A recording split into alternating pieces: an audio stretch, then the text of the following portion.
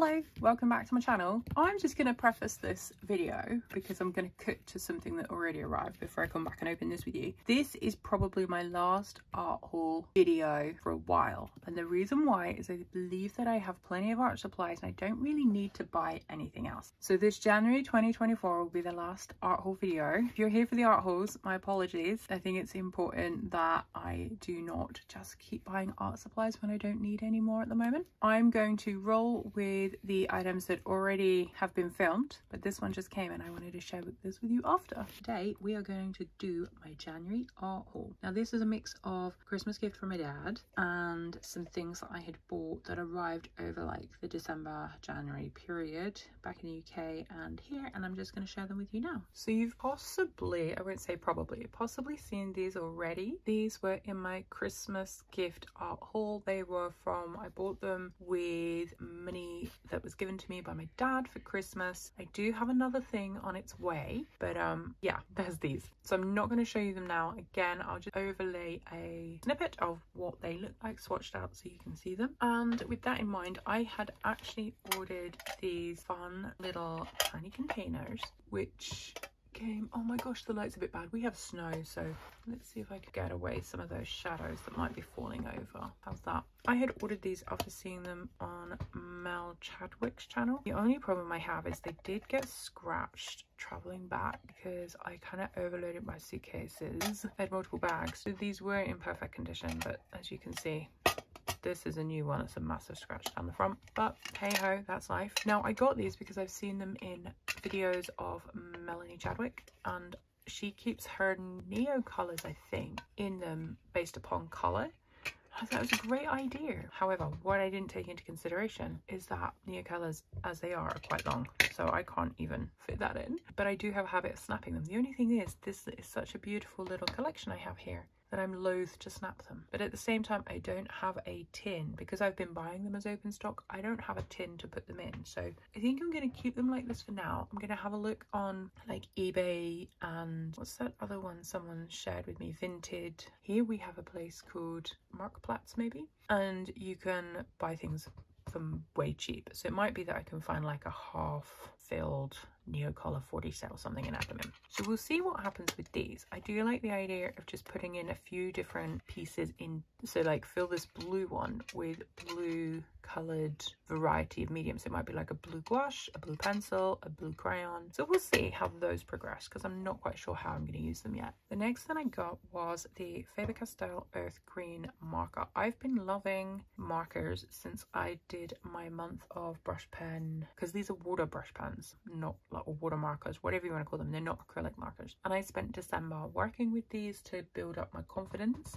I did already create a video on those and I will share that in the corner up here somewhere, but like you can see an example of what I had done with these, and I really like this color. So let me just grab a bit of paper. Okay, it is a bit scrappy, but it will do. So this is the Albrecht Dürer watercolor marker in Earth Green, and I've seen this in Katie Moody's Patreon videos and I love the color. Look at that.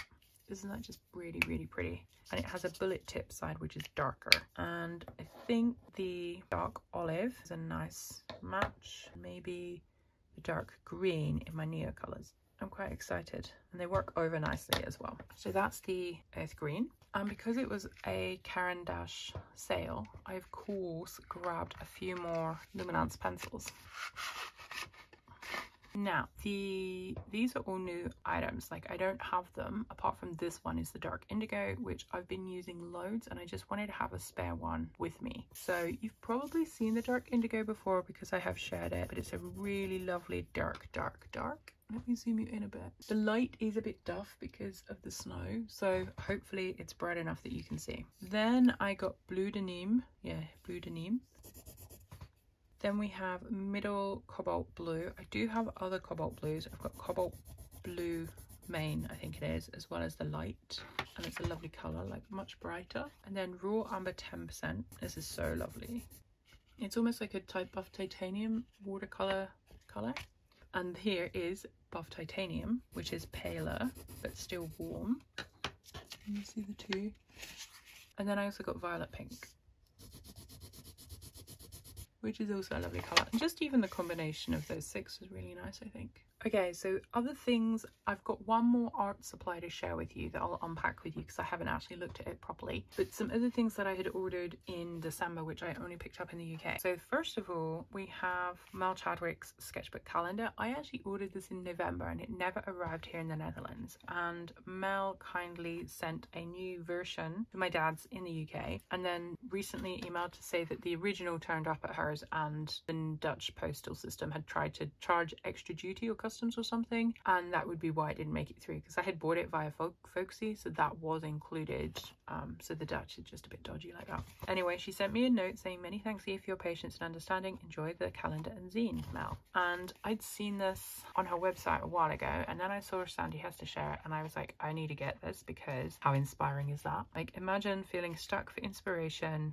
Here they are, look. See, I knew it was Mel that had them. I don't know how she's fitting them in. She must be like scrubbing them down to get them to fit. But this is why I bought the tiny boxes, because I was inspired. But look, I love how she does the outlines of the rocks on the beach. I think that's really nice. And I think this is a great thing to do, is to, you know, look at artists who you follow and are inspired by, and obviously don't copy their work because their style is their style and you'll find your own. Seeing something that you like, that you can practice with, and you'll end up modifying it to make it your own. But I just love her work. Like, I wouldn't, that's really busy and detailed for me, I wouldn't do that, but I love looking at it. And the same here. It's just, it fills me with joy.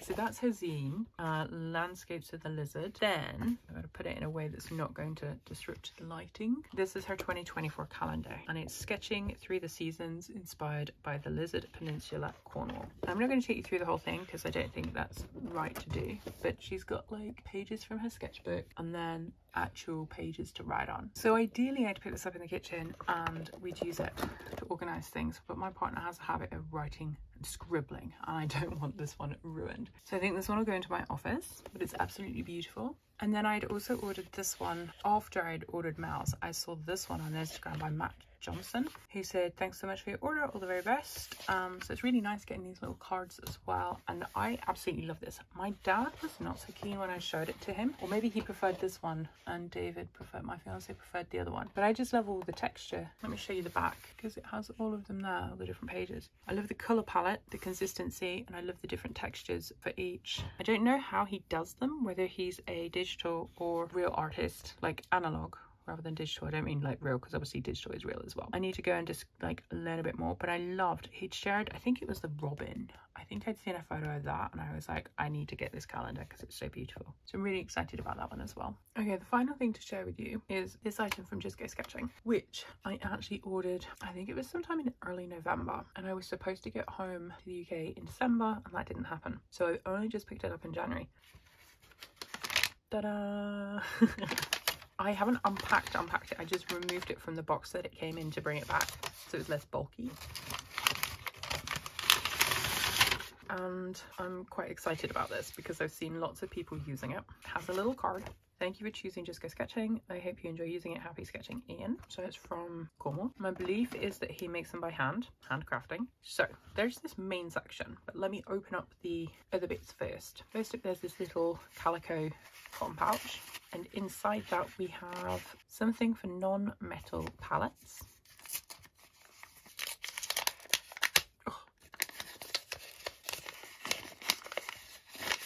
Okay, so they're little sticky things, double coated tape. I'm guessing it's to make something metallic. Oh, there you go. So if you've got a plastic palette, I guess you stick these on and then your palette will then stick onto. So like those Winsor Newton, not the professional ones, the Cotman, those are plastics. I guess you could stick these on and then it would attach. There's also, I'm going to rip this open because I can't get it out otherwise, tiny little square one as well. Next up we have these board clips. So I suspect these are probably like the clips that I ordered from Jackson's in, is that December or November? Yeah, exactly the same. So those will go over to hold your sketchbook in place, and I will show you how it works in a second. We remove the little pouch. Then we have, it's a shame that there's cellophane. I don't like cellophane, but hey ho. There's a little guide on how to use it, watercolor pigments, sketching kit, and then how to use it. I'm not sure what that's for. We'll just pop it there. Maybe it's like a mini sponge of some sort. Then there's a little pigment, Pro Quality Pigments Indian Red PR101. You see that? Mold in Cornwall by an artist for artists. So we can have a look at that. And then the main shebang is this, which is what I wanted. And let me show you why. So it has this little water clip. So you've probably seen these before. I've got one somewhere. It's just a little sealable. I think mine is a double. This one's a single. So you just clip it on very easily and have a little pot of water. Then has this elastic band. Put a pen, pencil, brush, whatever you need. This is a Rotring Tiki 2 pencil, which is very nice of him to include. Never say no to a mechanical pencil. And then, yeah, so the elastic, as you know, I've already shown you. This is the, I'm guessing that we don't peel that off, or maybe we do. I don't know if that's supposed to come off or not, so I'm just going to leave it there for now. And then we have the palette. Boom. Oh, it's really tight actually. So this is my nifty little palette. Hang on, the pans are probably going to fall out. So let's do it like this. Right.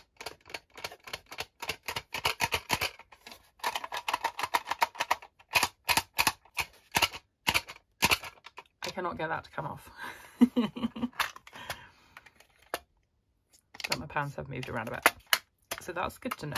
So maybe what we do is we test it. This is a small, how big is it? It's 15 centimeters by 11 centimeters. There we go. So my understanding is that you slot it like this and you open the page where you want it to be. Maybe you would want less contact. So maybe like that.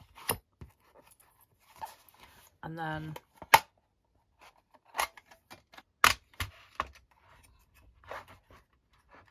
I've got everything. Let me zoom you out a bit.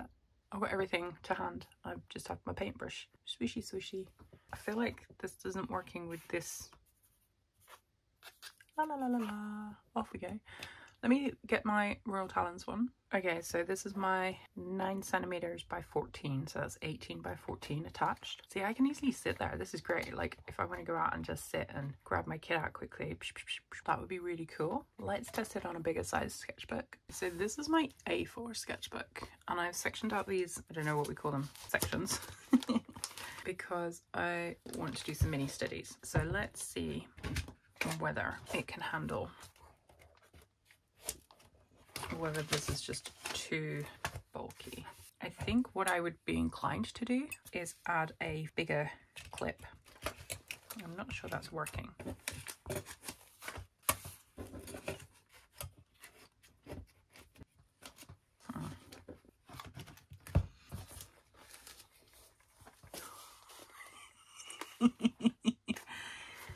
I mean, it works. Realistically, would I go out and hold my A4 sketchbook, which becomes A3 when it's fully open? It's unlikely, but it does, like, it is secure. Look.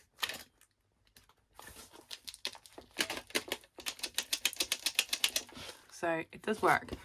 I just don't think it's something I would use for this size. I think the one that I got was the 5x7, the board. And I think he does do bigger versions. That might be more suitable for an A4 sketchbook. But I think you do need to question, like, are you likely to be standing around holding a big sketchbook in your hand and painting? Because I know that my arm would ache within a few minutes. Whew, right. And then just to show you this, so I've gotten out my regular Royal Talens sized sketchbook. It's like the one that is 14 by 21 centimeters. And it, because this sketchbook is a lot chunkier, I guess is the right word, you can see how it's like disrupting the fall of the paper when you're early on in the sketchbook. So I guess it would only work if you were like halfway in and then the paper would lay flatter. So I'm not sure how sensible it is for that, but it did work really nicely with this one, which is the little one that I'm more likely to use when out and about just to get quick sketches down. I'm trying not to show anything else in the sketchbook because I'll be doing a review of my January art practice and I'm not sure if it comes up before or after this video. So there you go, pretty nifty. I think it was like £20. I might be imagining that, I'm not sure, but it's going to be nifty and I can't wait to test it out. Okay, so this did come from Jackson's. You can see it says import parcel cleared, and it actually was purchased with, well, one of the items was purchased with money from my dad for Christmas. Ooh, that's a big old box. I might have to like do some bendy configurations. Let's get rid of that because that'll have personal information. We have an item. Ooh.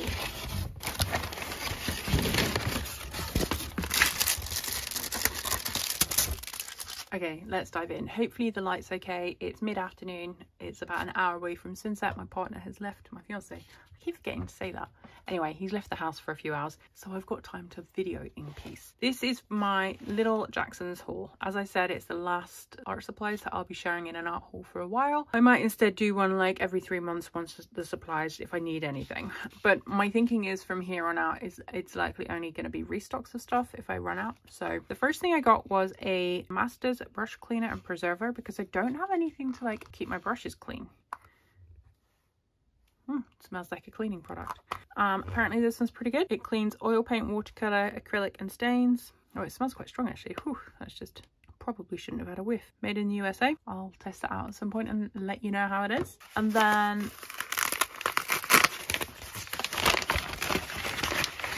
this was just something little really, a smooth plywood panel from Jackson's. It's unsized, it's ready to paint on with a water-based paint, or it can be primed to use with oil. And I figured I'd just get it because I think it was like £2 and I thought it'd be interesting to use. You can only buy one at a time because it's like a sample, so you're limited to one per order. Then I got this rigger simply because it is the #1 Pro Art acrylic rigger. It's the one that, you see how big that is on my hand? I have another one that's smaller that is recommended by Ian Fennelly. So I have like a specific urban sketching kit of his recommended products and a few others for any of the tutorials that I follow in the Urban Sketch Plus community area, like membership area. And this is the brush that he recommended, so I was like, I'll grab that. I think it was like £3, so quite cheap. And he recommends the acrylic one because it can take a beating, whereas because it's like more structured bristles, I guess, whereas watercolor ones are quite often a bit softer. That was his reasoning, I think. Anyway, I also got a tube of Daniel Smith. Now, if you've seen any of my other Daniel Smith videos or art haul videos, you might be able to guess what color this is because it's one of my favorites. But I will tell you because it's undersea green. I love this color and I don't have any left in the tube, and there's a reason why I ordered it, which you'll see in a moment. The next thing, well, I'll show you this because I'm saving the big thing till last. Big in terms of fabulousness, not in size. So this is another item that you can only buy one of from Jackson's, like they limit you one per customer.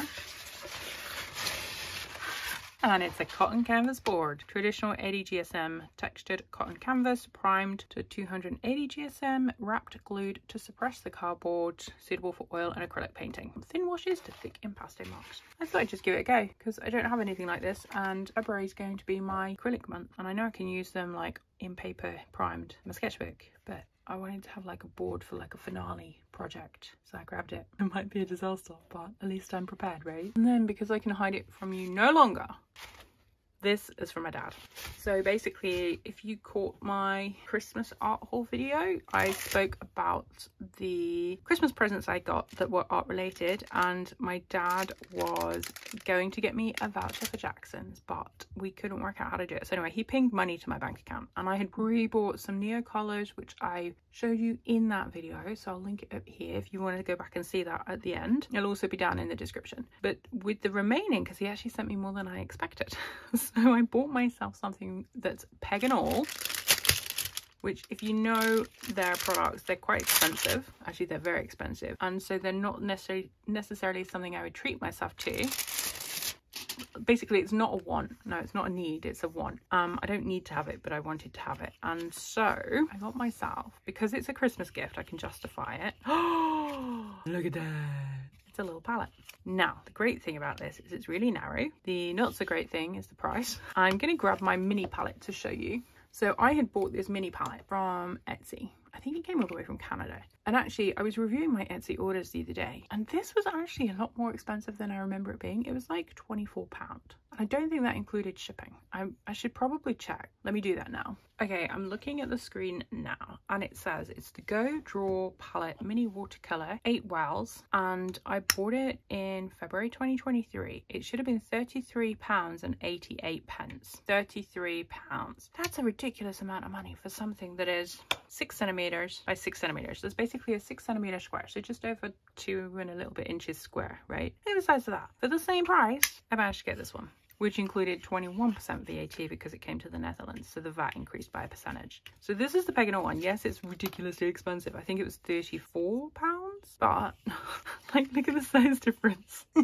I know with this one I don't have mixing space, but actually what I want to do is put colours in here that I wouldn't necessarily want to mix anyway and just use it as is, which incidentally is why I picked up another Undersea Green from Daniel Smith, because it's a colour I like using on its own, or I could mix on the page. So it only has 6 wells, 2, 4, 6. I'm really excited about it. I'm not going to put anything in it that's tacky paint, and I'm not going to show this to you now, like filling it, because I feel like that's a suitable video on its own. You can get excited with me when we like swatch out the colours, because you know what I'm like for swatching colours. But yeah, this is called the Tilda Painter's Palette. It's handmade in Philadelphia from sustainably sourced wood from the USA. It's made of maple and it's finished with tang oil or tung oil. I can't see the wording right. It's Pegano. Now, incidentally, I might have actually pre-measured, because I might have thought like, well, I've had this in my basket for a while on Jackson's. I might have pre-measured it, and there might be space in my tool roll that I made myself specifically to fit this. So you'll have to wait and see until when that video comes out. Anyway, I'm going to stop waffling. Thank you so much for watching. Hope you enjoyed this. If you did, give it a thumbs up. Subscribe if you'd like to see more videos for me that aren't art haul related. If you're here just for art hauls, I'm afraid there won't be one of those for a little while. But yeah, thanks for watching. Take care, and I'll see you soon. Bye.